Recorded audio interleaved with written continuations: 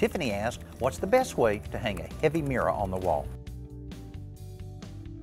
The best way to hang anything heavy on your wall is to use a 3-inch screw and screw it right into a wall stud. You'll be lucky if you find a wall stud exactly where you want to hang that heavy picture, so you have to go to hollow wall anchors. A lot of different kinds out there that you can use, but what I like to use always works well is an old-fashioned toggle bolt.